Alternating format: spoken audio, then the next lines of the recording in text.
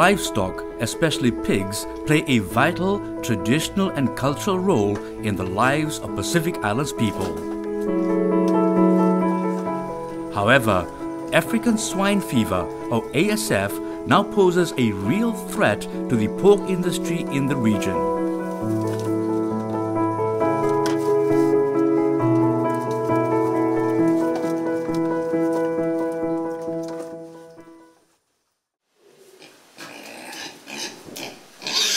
African swine fever is a deadly viral disease in pigs. It affects all types of pigs, domestic pigs in farms and the wild pigs in the bush, in the forests. It does not directly affect humans, so it doesn't have direct consequences on public health, on human public health, but it does have serious socioeconomic impacts with regards to high mortality rates and loss of production for the pig farmers, and overall it negatively affects the pig industry. There is no vaccine or treatment for ASF, and its potential to spread rapidly through the region would affect not just commercial but subsistence farmers as well. And now ASF has been detected in the Pacific. African swine fever was first detected in Mendi, the southern highland province of Papua New Guinea in March 2020. The virus was suspected when a large number of pigs died in February 2020. So samples were taken by the Nagia investigation team and sent to Australia, with the results returning positive.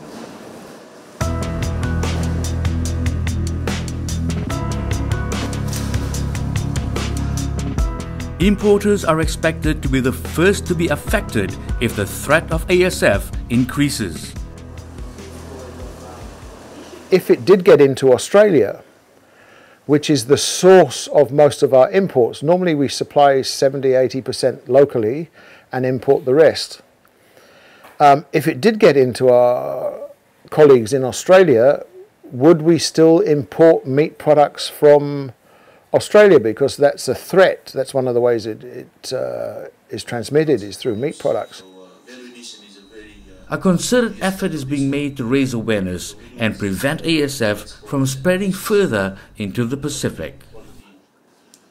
The Pacific community, in partnership with the Pacific Horticultural and Agricultural Market Access Program, or PHAMA Plus, is working with partner agencies to train biosecurity and animal health officers throughout the region to improve African swine fever preparedness. So the theory training for the emergency preparedness workshop for African swine fever is all about learning about the pathogen or the organism that causes the disease itself, the population that it affects, and the transmission pathways, so the overall clinical picture of the disease, and how all these information can help us implement prevention and control measures at the border and on the farms. The two-day training also provides practical for participants, which includes the proper use of personal protective equipment.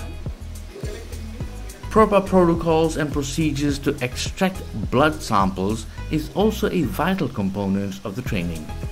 Similar training is now being implemented across the Pacific to stop the incursion of ASF. SPC has also partnered with PHAMA Plus to develop appropriate training and awareness materials.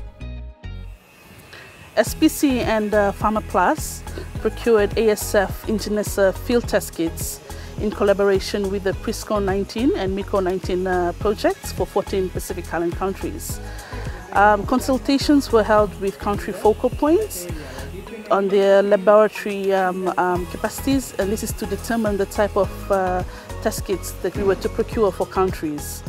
And with the rapid test kits that were procured, the Livestock Officers and Biosecurity Officers can take samples in the field and get immediate results, and also send them to accredited labs for confirmation. In Fiji, livestock officers are now conducting consultations with pig farmers and educating them on ASF detection and prevention. The pig farmers are now taking immediate preventative measures. Now what I have done is we don't allow any visitors on the farm, first of all. And if some customer comes, and I have a farm worker here, and he's the one who's handling the sale and all, he's going to show you the animal, and so we keep people at distance now. Strict measures are also being implemented at Vunda Pork, which houses over 4,000 pigs on average.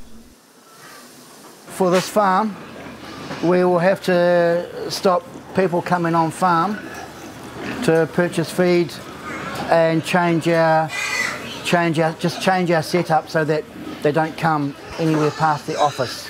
So close the farm up. Once you're in, you're in. And having the live gate sales in a different area, and the same as the purchasing of the feed down in a different area, so they don't actually come on farm. Measures are also being implemented at the ports of entry. 2 years back, BAF has taken that precautionary measures with that immediate ban of personal importation of the pork and pork product into Fiji. This decision has been made by BAF to protect Fiji from exotic ASF.